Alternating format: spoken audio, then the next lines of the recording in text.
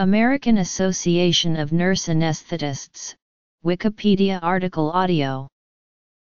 The American Association of Nurse Anesthetists is the professional association of nurse anesthetists in the United States.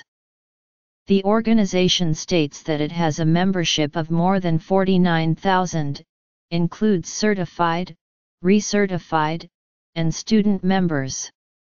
The organization represents approximately 90% of nurse anesthetists in the United States. American Association of Nurse Anesthetists.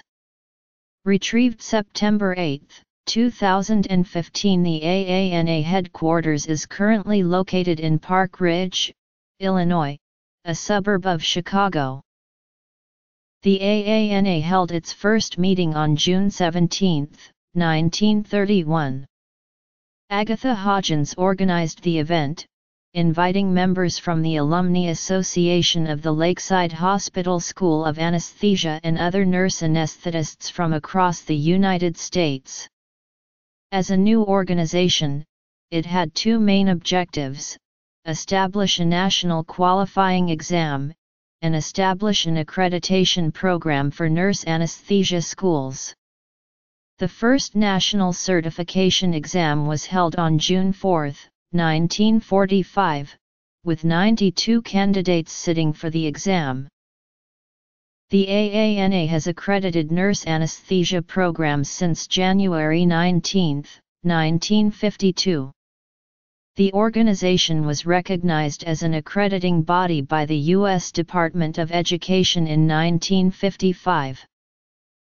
Juan Quintana, a certified registered nurse anesthetist, is the current president of the American Association of Nurse Anesthetists as of 2015-16. Quintana is the owner of Sleepy Anesthesia Associates in Winsboro, Texas. His company helps surgery centers by providing anesthesia to rural hospitals. Quintana received his Doctorate of Nursing Practice degree from Texas Christian University in Fort Worth, and his master's degree in health science from Texas Wesleyan University, also in Fort Worth. In addition, he earned his bachelor's degree in science from Texas Woman's University in Dallas.